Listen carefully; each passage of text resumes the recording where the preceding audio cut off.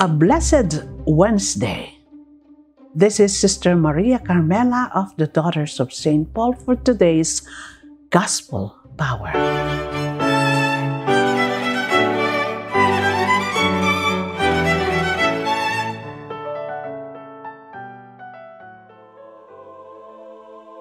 Jesus said, "Woe to you, scribes and Pharisees, hypocrites! For you are like whitewashed tombs, which on the outside look beautiful, but inside they are full of the bones of the dead and of all kinds of filth.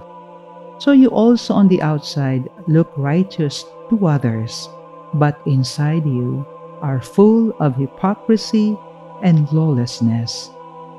Woe to you, scribes and Pharisees, hypocrites! For you build the tombs of the prophets and decorate the graves of the righteous. And you say, if we had lived in the days of our ancestors, we would not have taken part with them in shedding the blood of the prophets. Thus you testify against yourselves that you are descendants of those who murdered the prophets. Fill up then the measure of your ancestors."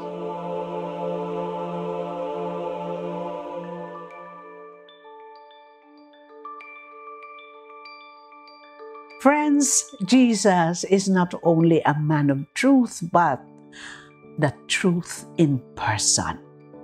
He speaks the liberating truth without fear of repression, and eventually pays his own life for this commitment to liberate us from the lies that enslave us. In this confrontation with the scribes and Pharisees, Jesus exposes the systemic corruption that has run through generations. The scribes and the Pharisees honor the slain prophets by building impressive tombs for them. But this seemingly admirable deed is intended to camouflage the wickedness of their ancestors who were responsible for the death of those very same prophets. The provocation of Jesus is meant to be an eye-opener so that the scribes and Pharisees may confront the generational violence and put a stop to it. But instead of heeding Jesus, they direct their hostility towards him and allow themselves to be swept by the tide of generational violence. And let us pray. Lord Jesus, may our commitment to you as the truth in person infuse in us the courage to stand up for the truth, even in the face of repression. Amen. We stand before you, Holy Spirit, as we gather together in your name.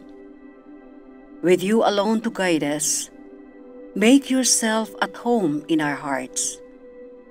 Teach us the way we must go and how we are to pursue it. We are weak and sinful. Do not let us promote disorder.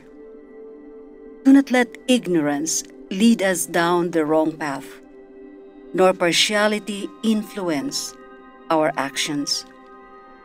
Let us find in you our unity, so that we may journey together to eternal life, and not stray from the way of truth and what is right.